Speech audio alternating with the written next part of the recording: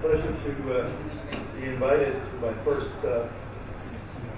Global Networking Forum presentation. Not quite sure what was expected, but I was asked to summarize what we did yesterday morning. We were an introduction, an hors d'oeuvre to the GLEX program. Yesterday afternoon, in this room, from about 2 to 5 p.m., we had a Galaxy Forum in China, with the two subjects being astronomy from the moon and international human moon missions. This was our pilot slide, and depicts most of the presenters, I believe all of the 6 to 7 presenters that we had. And I will try and give you a brief snapshot of each of the presentations, what we did, and the conclusions that the presenters made. First, what is the Galaxy Forum program? It is the main education outreach vehicle for our organization, the International Lunar Observatory Association. And some of you might wonder how the galaxy and the moon go together, and we'll see as we go forward. We found it's a very good fit. After all, the immensity of the galaxy, the first big step into the galaxy will be the moon, from the space station to the moon and onto Mars and beyond. And while I know there's a great deal of excitement and talk about Mars missions here at IAF and USA in particular, there's also a very strong and growing interest and imperative to return to the place where our species, where humanity became a multi-world species, and go from there. And I think that's what will happen. We will go to Mars and to Europa and Titan and beyond. And I think we will return to the moon much sooner than these other more distant locations. We have had 80 of the Galaxy Forums in over 30 locations around the world since our very first one, and we didn't know how many Galaxy Forums we were. We said we're having a forum to talk about the galaxy and how it will come. There was an interest right in the beginning on July 4th in Silicon Valley, USA, when we proceeded with these Galaxy Forums. A great deal of flexibility in what can be done. After all, the galaxy is a very big place. The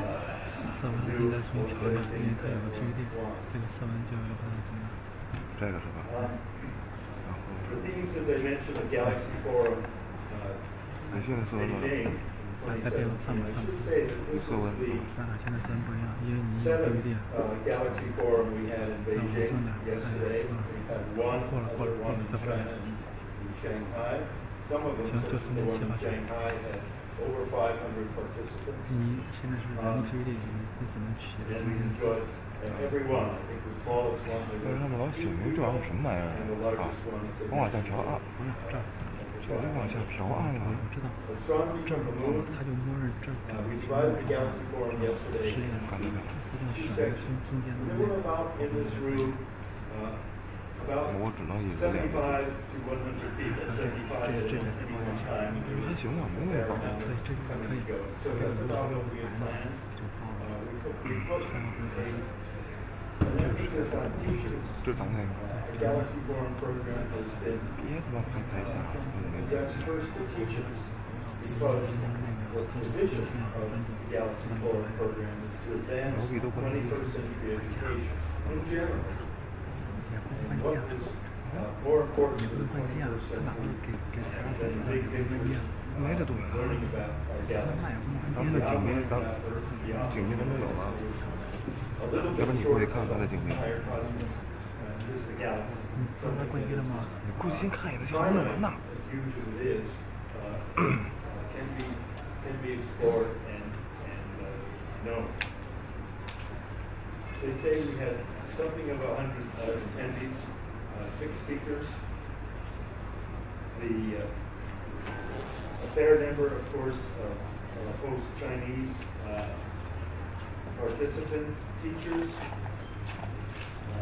national agencies. There are quite a few Chinese space agencies that are represented doing presentation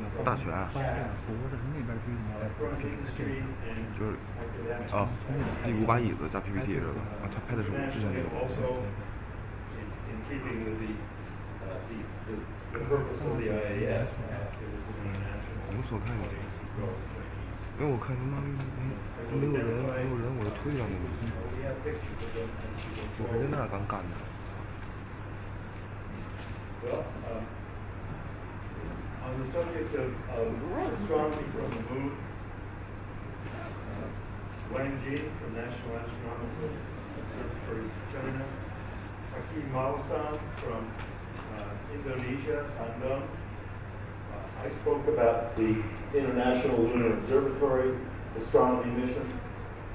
On the second session of International Human Moon Missions, Dr. Christian Landa from the Canada Space Agency gave an update on Canada interests in human exploration to the moon and beyond. Dr. Guo Lingli from CAST spoke about Chinese early considerations that are accelerating now as the success of the Chang'e program moves forward. The inevitable question of what next is becoming prominent in China and elsewhere, and we'll have some important conclusions about that. And our last speaker, Dr. Andy Aldrin, who I think gave a real fascinating talk about prospects for human missions to the moon in the USA, prospects and difficulties. Wang Jing is the Associate Principal Investigator on the Lunar Ultraviolet Telescope. I'm sure, and I just came from a session on lunar missions, and I've got my themes a little bit mixed up. Literally, I finished a presentation 5 minutes ago, but astronomy from the moon is a reality. The only spacecraft that's landed on the moon in over 40 years belongs to China. I'm sure you know the Chang'e 3, and maybe some of you don't know that there's a telescope, the first operating robotic telescope in history on the moon, and I think that China deserved a great deal of recognition and congratulation for pioneering this new frontier, because I think that the moon will be the next important frontier for astronomy. There are limits to the size of telescopes that one can put on Earth, or at least on Hawaii's Mauna Kea. Wang Jing mentioned a few of the significant findings. As I mentioned, the Lunar Ultraviolet Telescope, the only instrument operating on the surface of the moon, the only instrument on the Chang'e 3 that is operating, the only science instrument. The 44th day, it can only operate, most people think astronomy is done at night, but on the moon with the Lunar Ultraviolet Telescope, it has to be done during the day because of power necessities. At night, the Chang'e 3 shuts down. The RTG gives it a little bit of heat so that it doesn't die during that 14-day lunar night. And then it wakes up when the sun rises, and astronomy, the LUT, operates shortly after the sun rises on the moon. So you can do astronomy during the sunlit hours on the moon, as long as you don't look directly at the sun, of course, because there's no atmosphere to provide distortion. that you would have doing and blocking the light from the stars, as happens on Earth. So it's in its 44th day. There's some remarkably good news for astronomy from the moon, that the long-feared issue of dust contamination, degrading the instrument, was not a factor. The loss of resolution on the LUT, and we're talking about, this is a pioneering first instrument, 6 centimeters. And I don't want to go into all the details of astronomy from the moon, because this session is to recap the entire Galaxy Forum we had yesterday. But it's very exciting news that dust has not been a factor in limiting astronomical observations with the LUT. The LUT proved that despite water on the moon and water on the surface of the moon, as well as the ice water and the cold traps, its presence in the lunar exosphere is extremely small. Unlike some Indian projections from India lunar missions, was that there'd be significant water in the lunar exosphere. Scientifically published papers by NMC confirm that there's, or prove that there's very little water in the lunar atmosphere. And finally, the Chang'e 3 is powered by an RTG, radio isotope, radiothermoelectric generator, radioisotope thermoelectric generator, good for 30 years. Whether the telescope will be operational that time span or not remains on the decision of the year to year on the Chinese government. Personally, I very much hope that it's not turned off or support isn't withdrawn for the maintaining of the Chang'e 3 telescope until at least there are other instruments, other telescopes on the moon. So that was the first presentation on the subject of astronomy from the moon. A gentleman who's done a great job, a professor of astronomy, in moderating galaxy forums that were held in Indonesia. In February, we had a very extremely successful galaxy forum in Jakarta at a marvelous space education facility known as SkyWorld. And Dr. Hakim Malasan, who arrived dressed in a very dazzling Indonesia print jacket, talked about Indonesia prospects for astronomy and ultimately astronomy on the moon.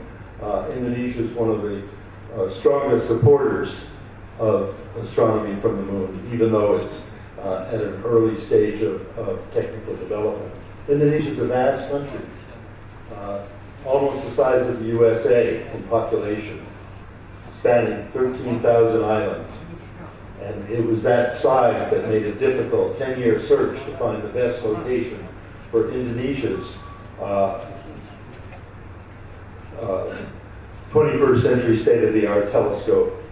And that will be operational in 2019 on Mount Timo, on the easternmost part of Indonesia, a mountain 3,600 meters. The telescope is 3.6 meters. That's a nice equation.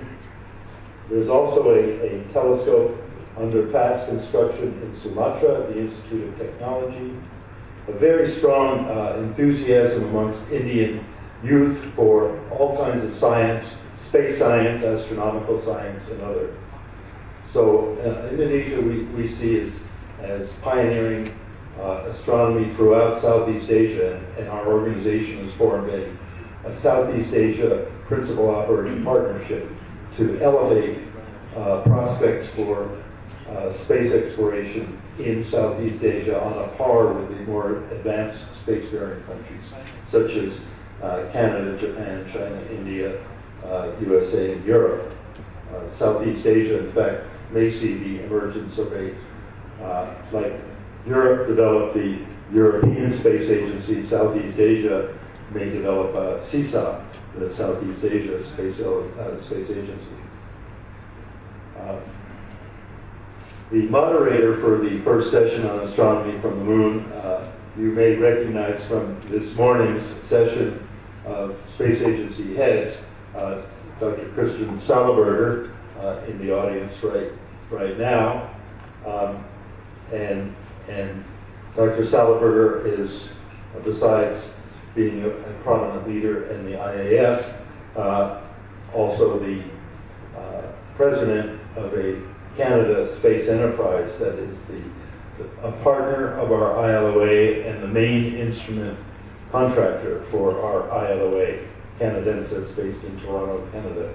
And Dr. Saleberger, Chris, moderated the Astronomy from the Moon session. There's Wang Jing from NAOC, which is located just a kilometer away from here, and Dr. Malasan from Indonesia. I gave the third presentation on astronomy from the moon and talked about the LUT, as I just did now. ILOA has 4 moon missions. Our flagship mission to the South Pole, a high mountain at the South Pole where we hope to land in the not too distant future. We have 2 precursor missions, one being an active mission collaboration with the Chinese astronomers, who will in turn have the opportunity of using our telescope once it's on the moon. We have another precursor mission that may fly this year, not to the pole, but as part of the Google Lunar X Prize competition. Moon Express is another one of our chief partners, and Moon Express is hoping that their launch provider will be ready to take them in 6 months. The launch provider, you may have heard, Rocket Lab in New Zealand, had its very first test last week, 90% successful. I think it's a long shot that it's going to be ready by December to enable Moon Express to beat the deadline for the Google Lunar X Prize, which is this year. And interestingly, the other leading contender to win is from India. So it's still a contest, and the game is still on. We hope, of course, that Moon Express does go. They carry a small instrument for us, an LCD instrument, which would hopefully conduct the first image ever of the Milky Way galaxy, to take the first image ever of the Milky Way galaxy from the moon, which we think will be very influential, perhaps as significant as the first image of Earth from the moon was in the 20th century. You all know that Earthrise image and the incredible impact it had on human civilization, seeing spaceship Earth floating there with the moon in the foreground. When we go back, we hope that we will look not just back at our home planet, but in the 21st century, out at our future, out towards the stars. The second session of our Galaxy Forum yesterday was on international human moon missions. And we had 3 presentations from Canada, from the Canada Space Agency, Dr. Christian Lange, who gave an update on Canada developments. There's a new government in Canada, a very progressive government, new Minister of Science who's pushing things along, and confirms that space exploration is a very key part of the Canada space program. And Dr. Lange confirmed also that preparations that are underway for the next era of lunar and planetary science and technology.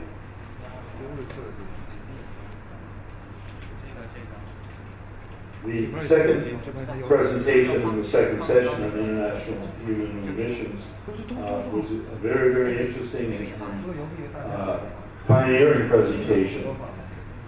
We learned for the first time It was the first time, I believe, that any reference has been made to what comes after the Chang'e 6 mission.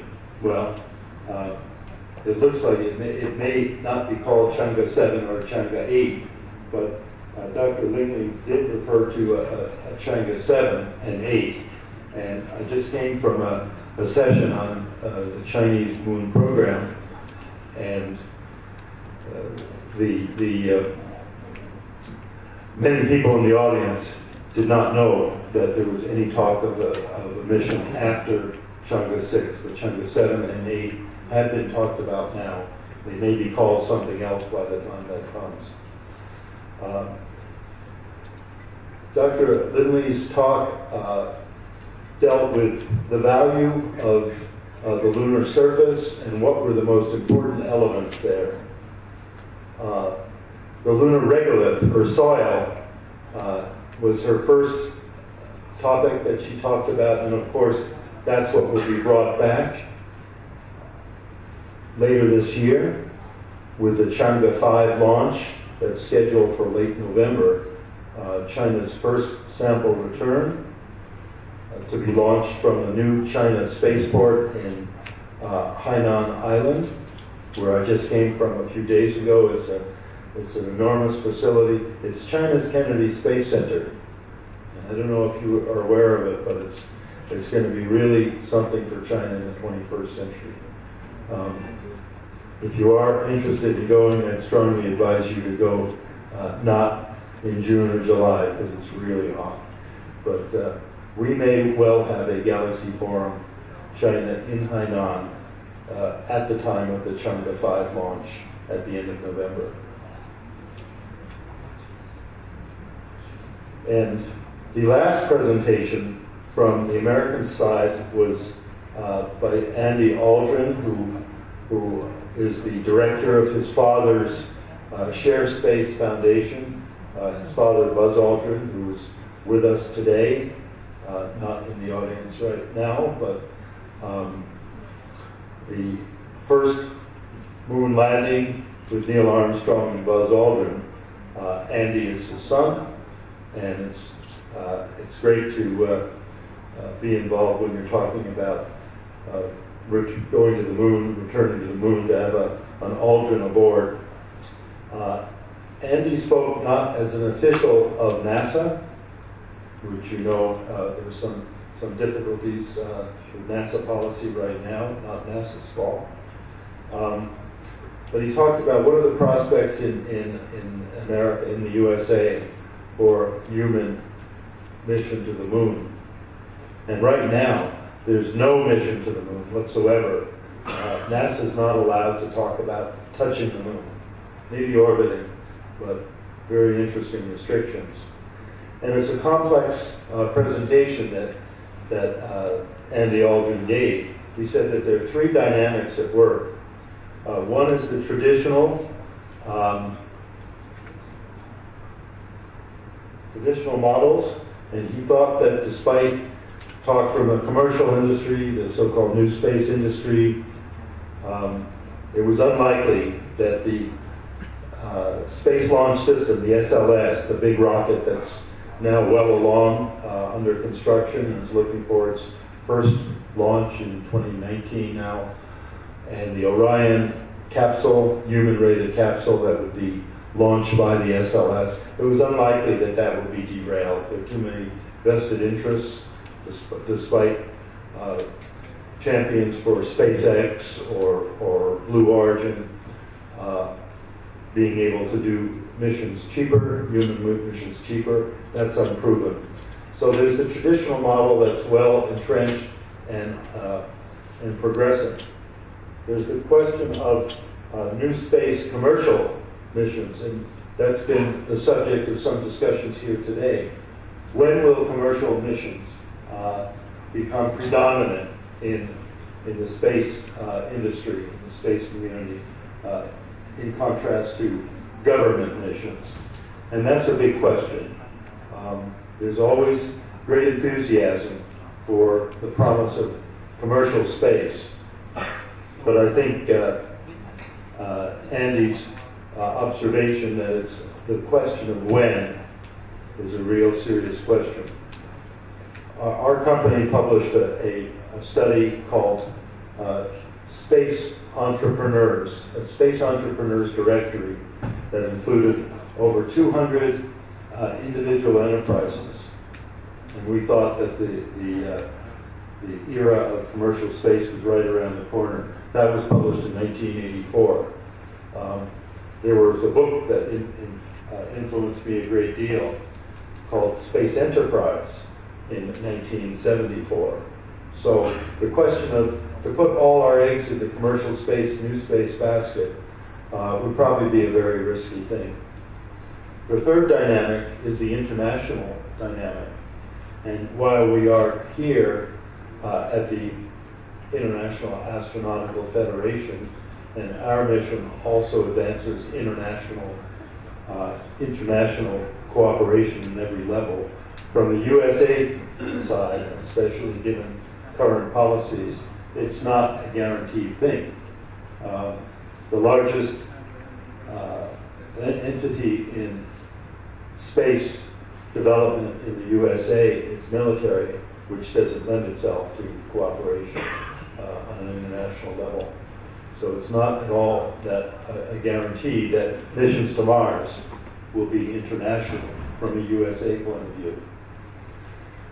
There's a lot of White House splits and shifting and politicking going on. Nobody really knows what the policy of this administration will be on space or when it'll be articulated. And the ultimate result might be some mixture of these three directions, namely traditional space technology hardware such as SLS, Orion, new space commerce, and international cooperation. Perhaps some mixture of the three. And as Dr. Aldrin has his hands in the air, he's not sure either, but he's made a fascinating presentation. And he's active at the event today. So those were the presentations. We had some teachers up who wanted to be in the photo at the end, and most of the presenters are there. Some of the teachers and Hong Feng Guo, who works for the National Astronomical Observatory of China, did a great job in putting this together for us. As I say, well, if you don't know, we're located in Hawaii, the International Lunar Observatory Association, which is the center of astronomy in the world, or at least in the Northern Hemisphere, and also a great place to go to space from, because you can launch equatorially as well as in a polar direction, and we hope that is realized someday. I invite you all to come to Hawaii and enjoy the spirit of aloha and beauty of the islands and the majesty of Mauna Kea, where 13 world-class observatories operated by 12 countries are located. And that was that came from Dr. Guo's slide, and thank you for your attention. We hope to go back to the moon soon. That was what we discussed yesterday.